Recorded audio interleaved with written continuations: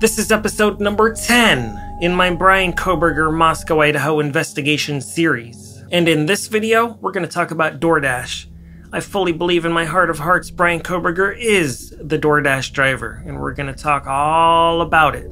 Make sure you follow me on Facebook. Shout out to my long-term Patreons that have been supporting me for a long time. And shout out to my brand new Patreons that have just recently signed up. I'll leave a link down below. Thank you so much. And shout out to Canada too. Sorry not sorry. Let's jump right into this video and see what I have to say for myself this time.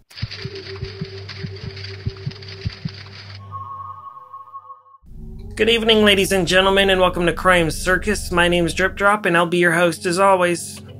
In this super special, ultra exclusive video right here on Crime Circus, we're gonna dive right in and start it with a boom. First, I'm gonna give you a very brief legal disclaimer. Every single thing mentioned in this video is presumed guessing and non-factual. Anybody mentioned is presumed innocent, and any companies mentioned most likely had nothing to do with what happened in Moscow, Idaho. This is a guessing show, folks, and I appreciate you watching. Some of you are going to read between the lines, and I appreciate you for that. Now let's proceed with the show, and proceed with the boom. There's a handful of people out there that believe the DoorDash driver has been cleared. I've spent the last 2 days researching this to make sure I don't make a fool of myself in this video. The DoorDash driver has not been cleared, and I'll prove it. The last thing I would ever want to do is make a fool of myself on YouTube. So I've done a lot of research, a lot of reading, a lot of digging up documents, and a lot of thinking. And now I'm going to share with you my findings. There's a lot of information to cover, and it's all important. So if you're watching this right now, don't skip a single second and make sure you make it to the end of this video, because it's action-packed with a lot of information and I won't waste your time, so this video won't be too long. First and foremost, let's read the arrest affidavit and see what it has to say for itself about the DoorDash driver. This is what it says. Dylan Mortensen and Bethany Funk both made statements during interviews that indicated the occupants of the King Road residence were at home by 2 a.m. and asleep, or at least in their rooms, by approximately 4 a.m. This is with the exception of Kernodle, who received a DoorDash order at the residence at approximately 4 a.m. Law enforcement identified the DoorDash delivery driver who reported this information. Did you hear what I just said, ladies and gentlemen? I simply read what was in the arrest affidavit. But did you read between the lines and catch what it actually said? I'm going to read the important part one more time. Law enforcement identified the DoorDash delivery driver who reported this information. Some of you crime junkies out there in the true crime universe may or may not be familiar with Richard Allen from Delphi, Indiana. He's accused of making 2 young women pass away in a horrible way. He was arrested 5 years after the crime, and it turns out he self-snitched on himself immediately after the crime. He came in contact with an officer immediately after the crime and said that he was on the bridge that day, and it turns out he was wearing the exact same clothes as the bridge guy. Nobody was looking for Richard Allen, but he went to the police himself and self-reported that he was on the bridge that fateful day that those 2 girls passed away. This is actually a super common thing that a lot of criminals do. They will place themselves at the scene, either because fear of cameras or eyewitnesses that will place them at the scene, and instead of the police coming looking for them later, they'll just go to the police immediately, thinking that it will make them look more innocent. But the police aren't that dumb. It's in the detective's book. Criminals return to the scene of the crime, and criminals will self-snitch, and criminals will also sometimes be the first ones to report the crimes to the police. Criminals often like being on the inside of the investigation process, so they implement themselves into the investigation. So the only way that the police even knew that there was a DoorDash delivery, because the DoorDash delivery guy told the police. Anyways, I think you catch my drift, and some of your jaws may have dropped by now. This is not a comedy show. This is serious information in this episode right here. I really do believe Bryan Kohberger is the DoorDash driver, and we're going to talk about some more information regarding this. Let's see what else I have. A handful of people out there have confusingly thought that the DoorDash driver was cleared. They say this is public information, and we've all known this already. Well, let's check out the official Moscow, Idaho website and see what it has to say for itself. Right here on the official Moscow, Idaho website, they've got this entire page dedicated to the horrible crimes that happened on King Road on November 13th. And they have a special section, who is not believed to be involved. When we click it, I'm going to run down this list very quickly about who's not believed to be involved. The 2 surviving roommates, that would be Dylan and Bethany. The male in the Grove truck surveillance video. That's been rumored since day one that was Jack Showalter. However, there's a lot of males in the Grove truck video. Private party driver who took Kaylee and Madison home on November 13th. That was rumored since day one that was an Uber driver, but then it changed to apparently it was just a good citizen that just helped out sorority girls and fraternity boys. Any individual at the residence when 911 was called. The individual on the lease who moved out of the residence before the school year started and was not present at the time of the incident. Another girl was on the lease at that home, but she moved out previously in the year. The male or his friend who was thought to be a possible stalker and followed Kaylee into the parking lot of a local business in October of 2021. Or the female associate professor and chair of the history department at the University of Idaho suing a TikTok user for defamation. Scroll down a little and you can see that the list ends right there. For those of you that don't know, a TikTok user got sued because she was coming up with a bunch of theories on this case, and she stated them as fact. But my wonderful viewers know this is never factual here at Crime Circus, it's a guessing show. And that's the list on the official Moscow, Idaho website. Who didn't you see on that list? You didn't see a DoorDash driver. You didn't see a food delivery driver. You saw nothing of the sort. I'm going to put that list on the screen one more time very briefly, and you're welcome to pause this video and read through it yourself. And you can even go to the Moscow, Idaho website and you can check it out. The DoorDash driver has not been cleared. And that's official information, ladies and gentlemen. So please share this video. I know some of you out there believe in your heart of hearts that Bryan Kohberger is innocent. And he may be, but he might not be either. We just don't know yet. However, what we do know, allegedly, Bryan Kohberger is the DoorDash delivery driver. So there you have it, ladies and gentlemen. Leave a comment under this video. Let me know what you think. Some of you may still not believe it, and that's fine, because we're all entitled to beliefs. And this is my belief. And I'm not always right, but I just try to go where the evidence leads me.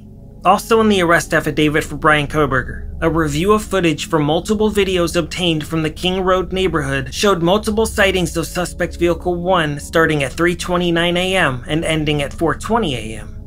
These sightings show suspect vehicle 1 makes an initial 3 passes by 1122 King Road residence and then leave via Walinta Drive.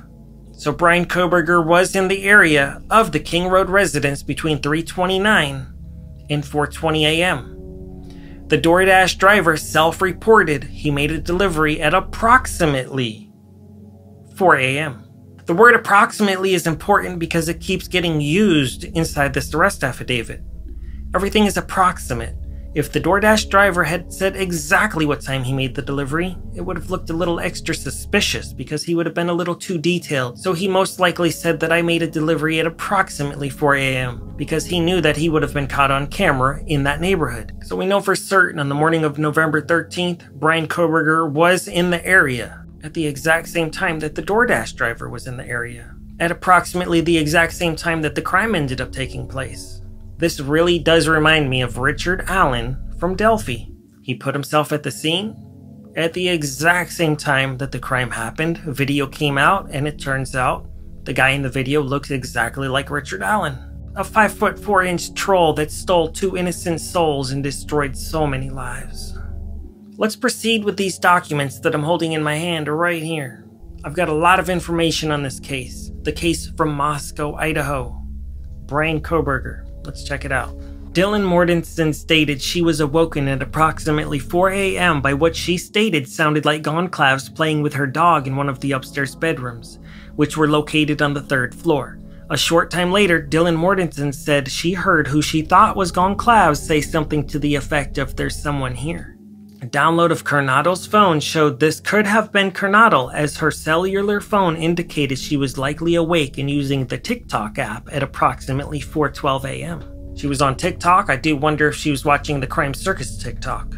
Probably not, but moving on. The suspect vehicle can be seen entering the area a 4th time at approximately 4:04 a.m.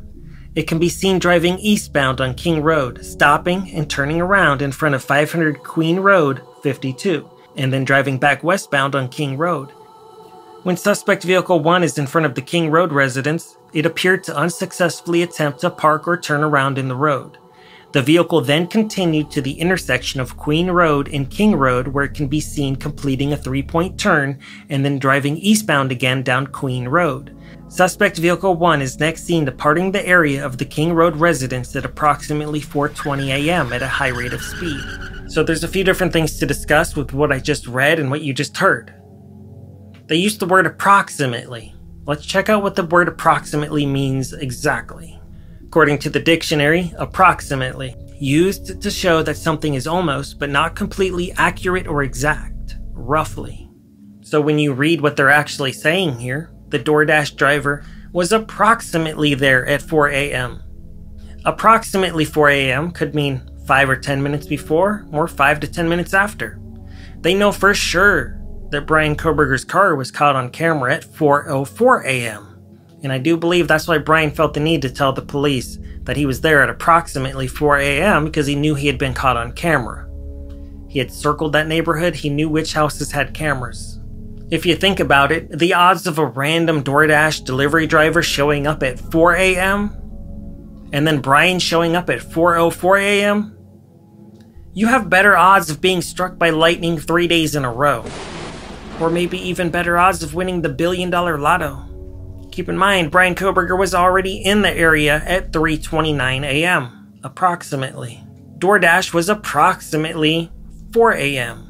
And when they say approximately, that could have been any time around 4. They know for sure they saw Bryan's car at 4:04 a.m. Do you think there was a little bit of traffic going on at approximately 4 a.m. and Bryan drove by the DoorDash driver? Or is it much more likely Bryan Kohberger was basically the only car on the road at that hour on that street? I think I'm approximately exactly correct. So if Bryan had been driving around that neighborhood for approximately 30 minutes, checking it out, scoping out the area, making sure it was safe to do what he wanted to do, and then he drives by the camera at approximately 4:04 a.m., has some issues parking, and then successfully parks, one could assume that Bryan would end up making contact with the residents at approximately 4:08 to 4:10 a.m. And with Dylan being woken up out of his sleep, Dylan glances at her phone. The first number she sees is a 4, followed by a 0, then maybe a 7, 8, or 9. So when she tells police she was woken up at approximately 4 a.m. Because when you tell a story to somebody, you don't say exact specific numbers if you're not sure and you're just woken up out of a sleep. If you wake up and you see it was 4:08, you would most likely tell somebody I was woken up at around 4 a.m. I heard noises at around 4 o'clock. If you were telling somebody in your life a version of events that happened, and you came out of the gate with information like it happened at exactly 4:07 a.m., they'd probably look at you a little weird like, how the heck did you know the exact minute that something happened? Plus, she's 18 years old, so she's not keeping exact track of exact minutes on her cell phone.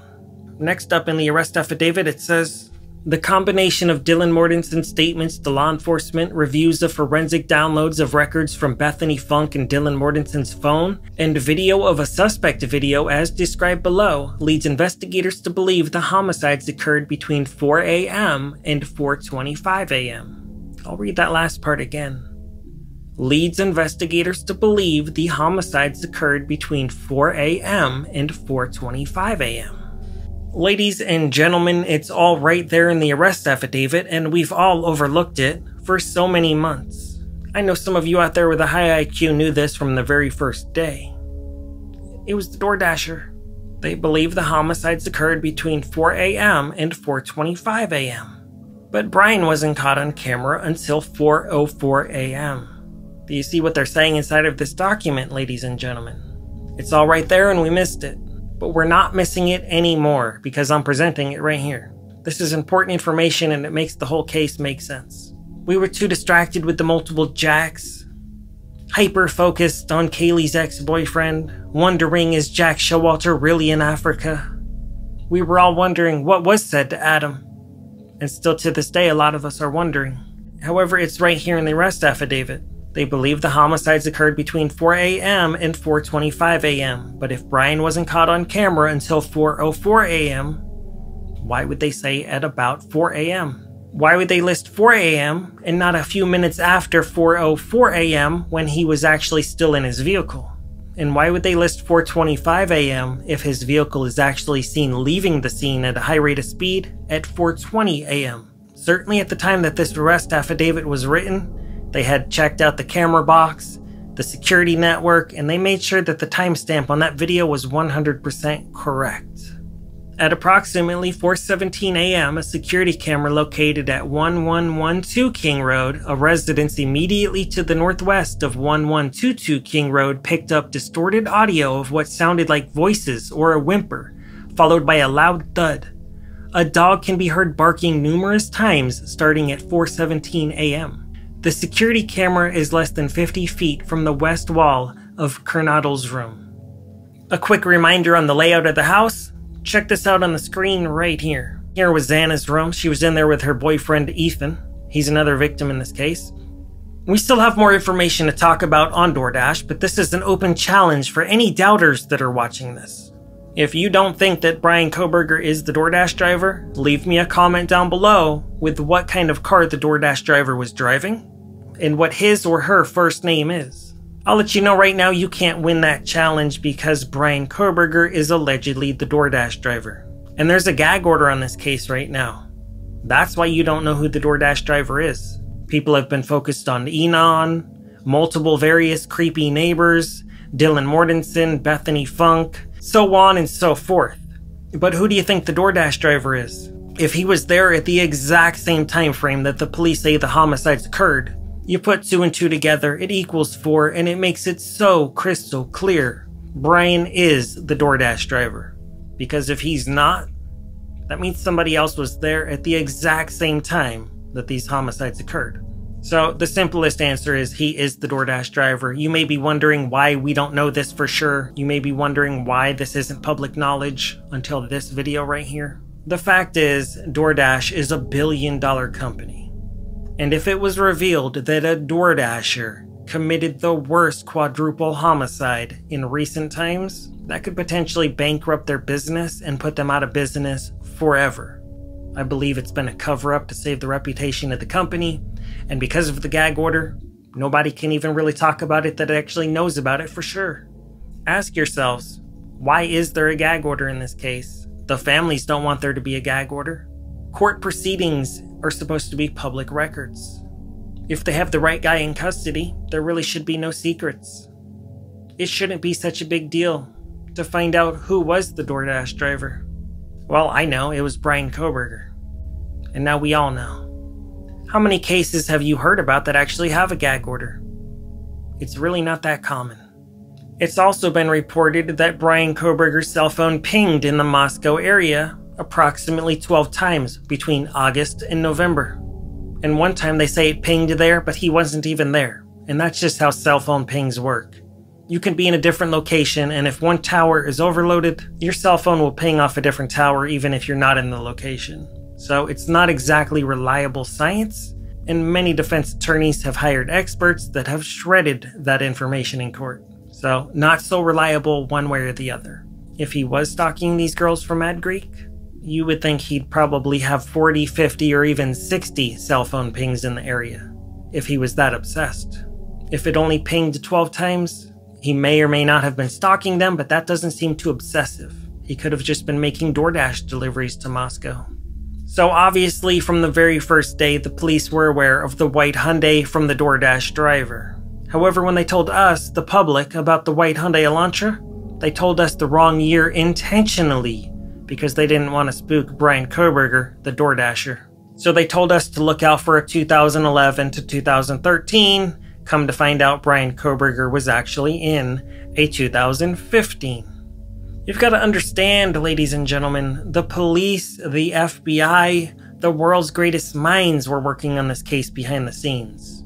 They had an entire team of specialized criminal behavioral psychological profiling agents. All kinds of important people looking into this. If they had revealed that they were looking for the exact car that Bryan Kohberger was in, They knew that would have spooked him. At that point, he would have known that he was a prime suspect, and he would have destroyed evidence, and he would have had a chance to make the case against him harder to convict him.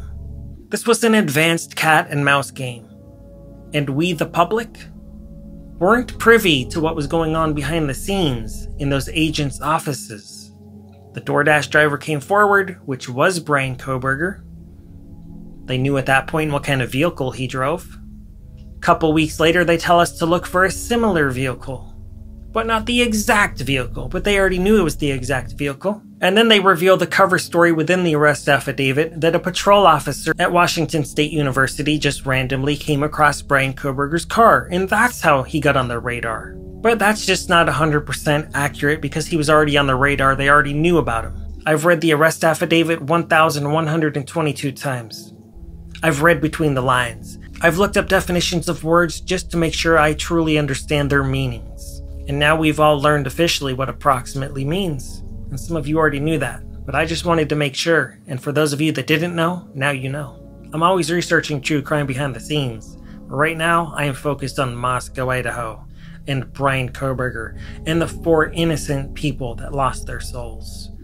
Maddie, Kaylee, Ethan, and Xana. R.I.P. That's why I do this show, for the victims. Some of you out there might be wondering, how did this even happen in the first place? How did he come upon these victims? I have a theory, and I'm going to share it. Xana and Maddie worked at a restaurant called Mad Greek. This is what it looks like. You can see in this image right here, they're on DoorDash.